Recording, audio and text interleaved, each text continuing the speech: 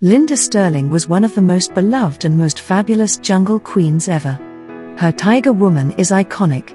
So it may come as a surprise to learn that she graduated from UCLA, Phi Beta Kappa, and taught English, Shakespeare, and literature at Glendale College for 27 years, receiving the Distinguished Faculty Award for Outstanding Teaching.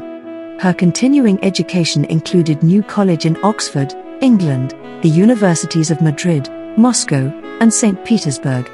In addition, she pursued Irish literature in Dublin, and Renaissance studies in Ashland, Oregon. Linda Stirling was the last, perhaps the greatest of the cliffhanger serials queens next to Pearl White of the silent era.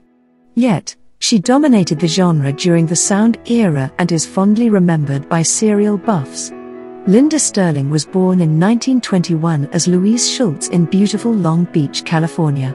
She was bit by the acting bug at a very early age. At just 12 when she took acting classes in school and then with the community theatre. She eventually enrolled and studied for 2 years at the prestigious Ben Bard's Academy of Dramatic Arts. She paid for her education by working as a model. Her cover picture on a magazine brought her to the attention of Republic Pictures. The Tiger Woman serial was intended for the Nuka serial queen Kay Aldridge, but she was exiting Hollywood after her marriage. After an interview with Stirling, Republic Pictures signed her to a 7-year contract.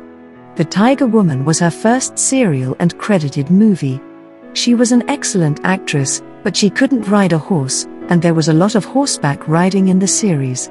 But, through determination, she quickly learned, and The Tiger Woman was a great success.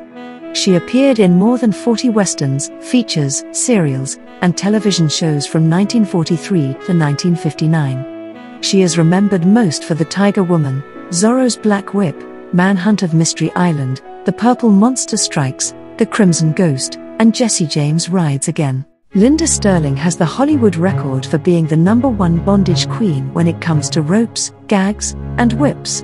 She was tied up and gagged more than any other actor. But this seeming damsel in distress could also crack a whip, bringing men to their knees and dominating them. She said, "I made my living getting beat up, tied up, gagged, and thrown off a horse."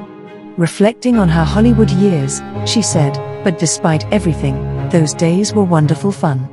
Everyone was congenial, we managed to find time to laugh a lot, play practical jokes, and kid around.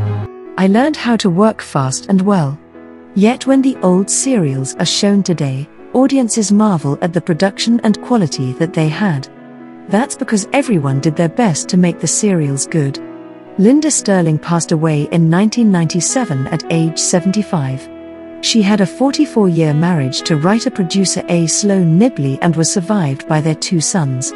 One writer characterized her as possessing presence, wholesomeness, beauty, and versatility. And those are what made her the heroine that she was. And still is.